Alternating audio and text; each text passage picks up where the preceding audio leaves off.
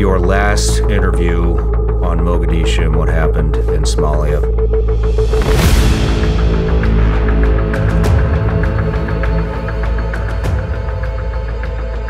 What hurts me the most about the trash bags. Talking to one of the spouses whose body parts were in that trash bag. And she can't use trash bags. This past weekend, we all reacted with anger and horror as an armed Somali gang desecrated the bodies of our American soldiers and displayed a captured American pilot.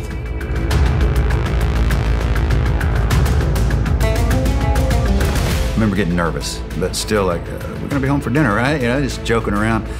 And then another RPG, and I remember looking up and seeing it hit the helicopter, the tail of the helicopter. You saw it hit. Yeah, and it just started auto-rotating. I'm like, oh man, no, you know? These tragic events raise hard questions about our effort in Somalia.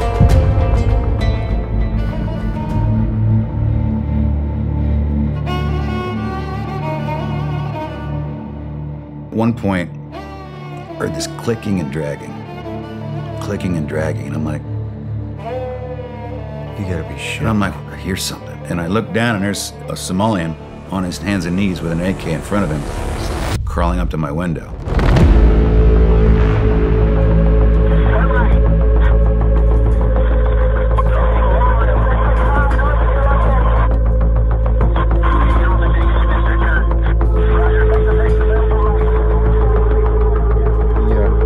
Taking of a prisoner or a hostage that is reported in Mogadishu, Somalia. Major David Stockwell, a spokesman with the UN forces there, joins us now on the line. What we saw yesterday afternoon and all night was an engagement with the Aidid militia that lasted 15 to 16 hours. I'm ready to go back out, just ready to go back out. Found out Gary, Randy, pilots were missing, you know, Durant was missing. All we could do was wait. They wouldn't let us go back out. They were just trying to gin up intel and figure out what was going on. They were flying signature flights still. They were flying around broadcasting, you know, we won't forget. We won't stop looking for you.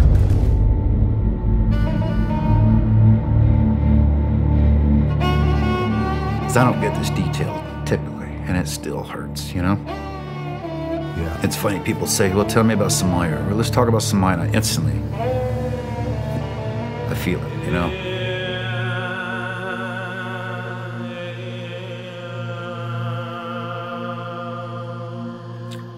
Is there anything that could have been done after that operation that could have improved your mental state for the rest of your career?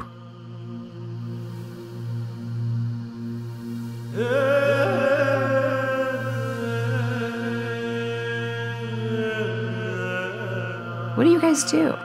Like, what's your mission set? And he said, to free the oppressed. He's like, yeah, we build nations. We go in and we help the oppressed. We free them. That's our job. And I said, nobody's ever put it that way to me. You always hear fight for freedom. But no one had ever put it that way. We're the humanitarians going in, trying to stop the bad guys to build the new so that the good guys in that community can thrive.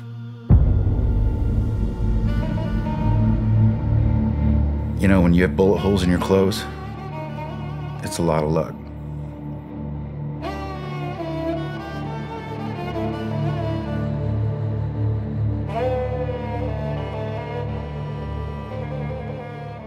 Tom, how many teammates did you lose?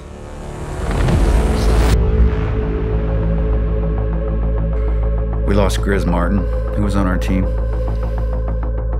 He was driving our vehicle, our Humvee, that we had up-armored with plywood and sandbags.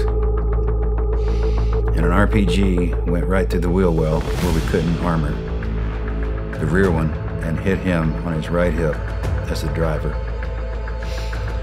And detonated his .45, which went off, and then melted his .45 and injured him so bad that he died while they tried to save him. And I could keep going with suicides.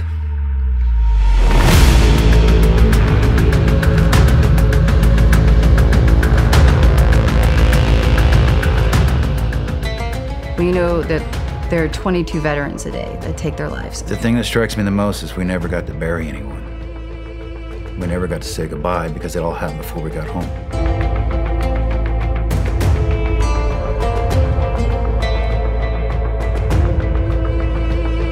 And the only person that I didn't realize had done so much was Matt Ryerson. He came out for us 4 or 5 times at least.